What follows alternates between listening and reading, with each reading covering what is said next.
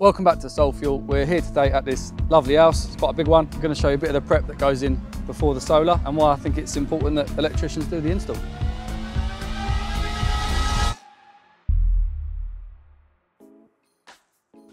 So this is where the power starts. This is where it's going to feed the property. Now we have had this slightly altered because before we had overhead lines from here all the way over to there.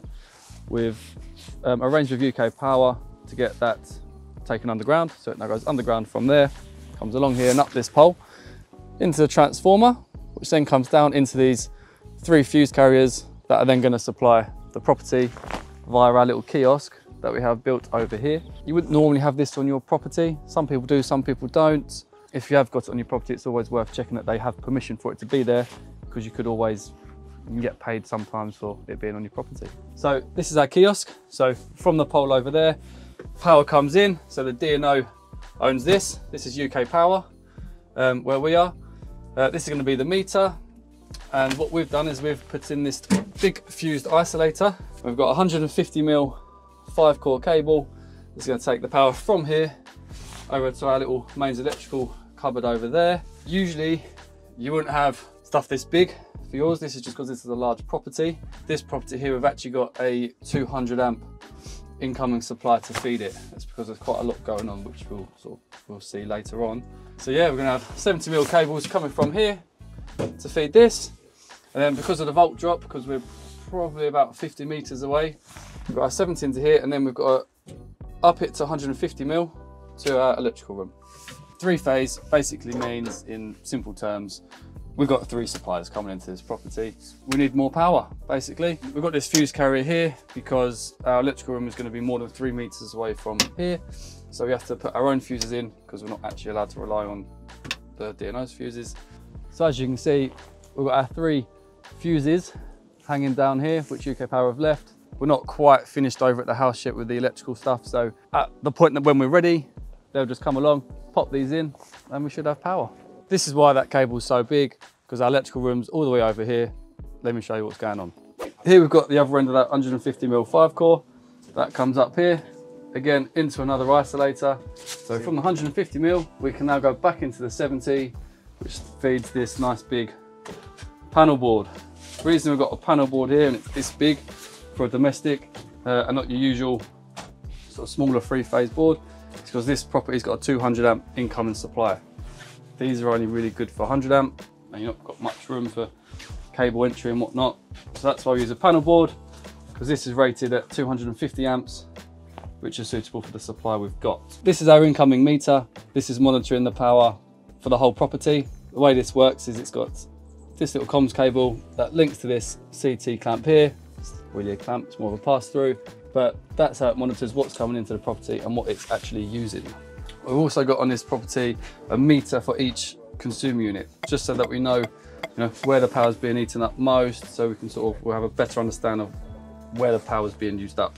So we've got a meter here that monitors the top floor fuse board consumer unit in the house, first floor consumer unit, ground floor consumer unit. We've got this meter here that's going to monitor our mechanical board, which is monitoring the heat pumps and the air conditioning units. We've got this meter here that's going to be our solar consumer unit for in the future. And we've also got this meter here, which again is future for a potential swimming pool building that's going to be over here. So this is our little consumer unit for our solar that's going to be going in the future. So we've prepped for it. We know the customer's going to have it. We know it's going to happen. So we've prepped for it now whilst we're doing all this other work. And this will house a couple of solar arrays he's potentially going to have, and also some battery storage. So we've got plenty of room in there. So the plan is we're going to have an array down the bottom there, where it's sort of out of sight, out of mind. And then we're also going to have, because this roof over here has been redone, we're going to have a nice split east-west system up on there. So one of the reasons why the supply here is so large, the heating hot water is being done by these 3 heat pumps. It's also got 2 AC units over here. So each one of these is 32 amps.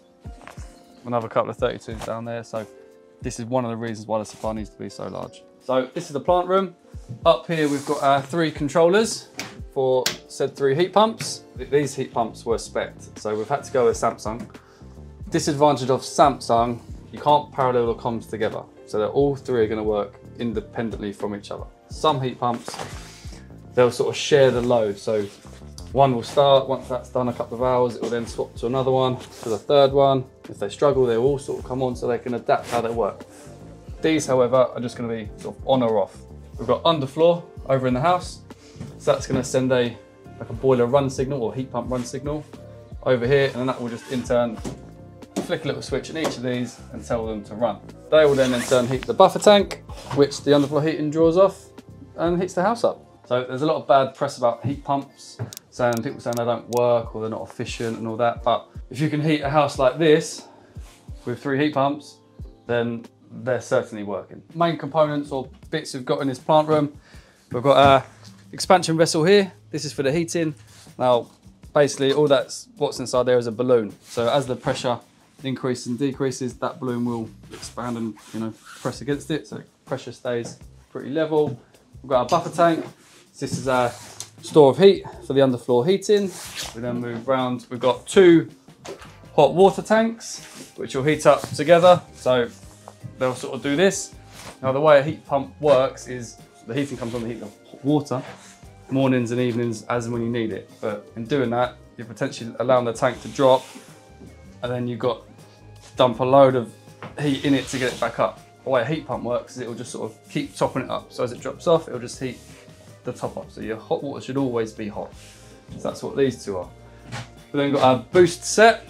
We've got a lot of showers and taps in the house. So this is basically a store of water that these pumps will turn on to keep the pressure constant in the house. And then round here, the last thing in here we've got our main circulation pump for the heating. So this draws off the buffer tank.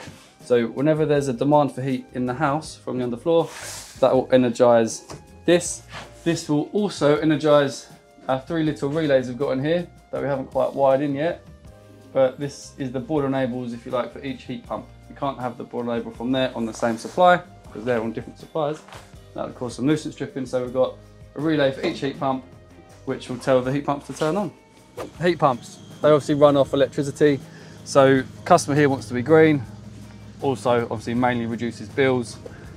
These can be quite juicy to run when it's cold, but this is why the solar is going to be super important, because that's going to help reduce the running cost of these. In the summer months, we're going to generate loads. So those AC units are going to be running for nothing. In the winter months, may not cover the full usage of these, but it's certainly going to help, which is good. And the thing with solar is the more you use, the quicker your payback's going to be, because you're maximising your self-consumption. So when these are on and the solar's generating, these are going to eat up all that power, which is going to ensure that, you know, you're making your savings where you can.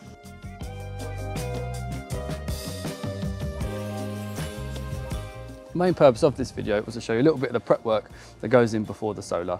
I've seen a lot of solar companies pop up recently, of which some are double glazing firms that are just jumping on the solar bandwagon. It's super important that you do your research and make sure the installer that you're getting around knows what they're talking about and are qualified. But here at Solarfuel, all of our installers are fully qualified and insured. I hope you've liked this video, and hopefully we'll see you on the next one.